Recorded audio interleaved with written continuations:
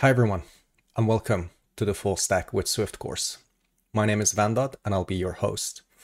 Now, this course is something that I've been thinking about for a very long time. As you know, as you might know, I'm originally an iOS developer, and I've been doing iOS development since late 2007. And when I started working with the iOS SDK, it really wasn't that much of an SDK. I think I just had a Mac Mini, if I remember correctly, and we started just working with some broken SDK and APIs and some private APIs. And we also had to work with jailbroken iPhones because the SDK wasn't really final at that point, because Apple wanted to take iOS development into web development direction. And I started then doing Flutter development quite a long time ago, and I focused mainly on producing Flutter and full stack video production on YouTube. Now, and this has been something that's been boiling inside me for a long time, to start working a little bit more also on my original passion, which is iOS development. And this course is going to be a result of that. Now, before we get to actually talking more about the course, I just wanted to mention that this course is going to be a living, ongoing production. So this course doesn't have a point A to point B that we're going to like develop an application or a backend with Swift and be done with this course. For those of you who are familiar with my free full stack course, you probably already know that the goal of that course is also similar to this course. But this course is purely going to be working with Swift, and we're also going to do iOS development, Mac development, etc. So this course is not going to take us just from not knowing Swift into being able to develop one application. But the goal of this course is to go and deep dive into Swift development for iOS, macOS, watchOS, and we may even get the time to work with tvOS, but I can't guarantee that because tvOS actually requires some more setup than a lot of people can have at home. And then we're also going to look at Swift for backend. But please just bear in mind that this course is not going to take you just say, let's develop this application or this backend. This course may be divided into hundreds of videos, and we will be developing many different things with Swift and demonstrate the abilities of Swift and iOS, macOS, and watchOS, for instance, development, and also Swift for backend. If you're wondering, this course is not going to be for absolute beginners to programming. You already need to know another programming language, whether it is Python, Rust, C, C++, you name it, whatever it is, Kotlin, Java. But you need to at least know another programming language before you get started with this course. You may also be a Dart developer, such as like a Flutter developer who is already familiar with Dart. But if you don't know programming at all, then this course is not suited that well for you. So I suggest that you start learning the basics of software development and then just pick a programming language. I personally recommend Python as a first programming language. Now, once you are past that hurdle, then you can come back to this course and continue watching.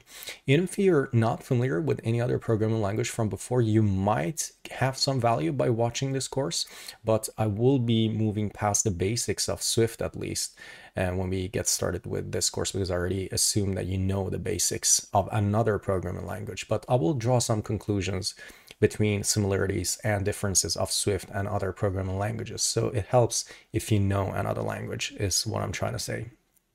Now, for development of backend applications with Swift, you don't necessarily have to have a Macintosh. It can also be on Linux, for instance.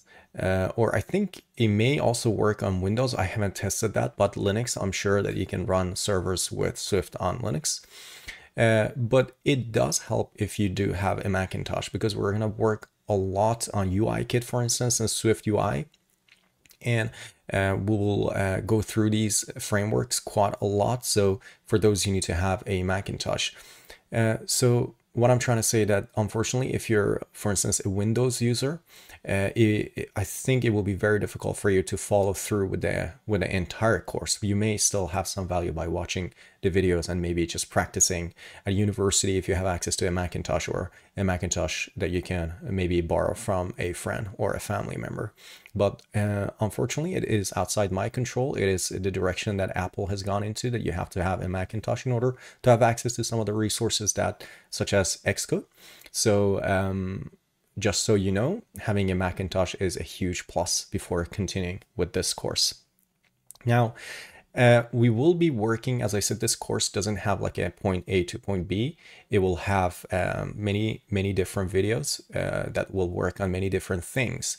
For instance, one video might be just completely dedicated to Swift playgrounds. Another one may be dedicated to basics of Swift. Another one, UIKit, SwiftUI. And there may be actually tens of videos that are dedicated to UIKit separately.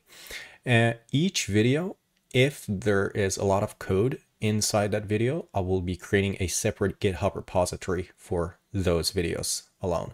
So we won't have just one giant GitHub repository that hosts all the code, because in my opinion, that is kind of like difficult to maintain, both for me and also for you to know which folder contains the source code for which video. If the case is that the video needs to have a GitHub repository, I will post the GitHub repository in the video description, so that you know that. We will cover Swift as a language first before we get started with the rest of the chapters in this course. So it is important that we learn Swift first, because all the other chapters are going to use Swift as a programming language, even if we're working with UIKit or SwiftUI or, for instance, Vapor for our backend. So you should be expecting a lot of Swift material in this course or playlist.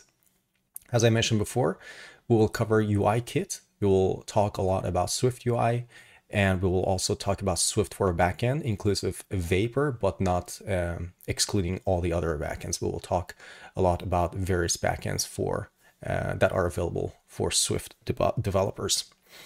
We will also talk about CocoaPods and Swift Package Manager as a dependency management. So for those of you who are familiar already with Swift Package Manager SPM and not familiar with CocoaPods, you can learn about that and vice versa as well. Before getting started, you need to install Xcode from the App Store. So on your Macintosh, just simply open App Store and search for Xcode, and you can just download Xcode. You don't have to have a developer account or anything. Just download it and install it on your computer. And it really helps if you have the latest version of everything, basically just the latest version of macOS and the latest version of Xcode as well installed on your computer, because some of the features that I'll be talking about that are completely new to Swift may not be available in older versions of Swift, which may be installed with the Xcode that you have installed on your computer. So just please ensure you have the latest version of Xcode and your Mac OS. Now, before we get started, I just want to mention that about 52% of people watching my videos have still not subscribed to my channel. It would mean a lot to me if you did, please. You get notified about new videos coming, and I might be planning on releasing some stuff that is only exclusive to my subscribers. So it would mean a lot if you could just please subscribe to my channel before we get started. For those of you who want to support me in this journey and also producing other videos on YouTube, you can either press the thanks button at the bottom of any video that you have enjoyed. There is a big thanks button. And also you could join my channel by just pressing the join button on my YouTube channel. That would also make me really happy. It is completely optional though. You don't have to do that. Now, without further ado, let's just jump into the course. And I actually need to also mention something that there will be new videos uploaded. So if you're seeing this video and there's no more videos right after this, this is simply because of the living nature of this video or the other videos. So if you hit the end of the playlist, it is not the end of the course. It is going to be an ongoing course. I hope it will never actually end really, because iOS development, macOS and watchOS development and development of Swift backends is a never-ending story. So this playlist should kind of be reflecting that reality.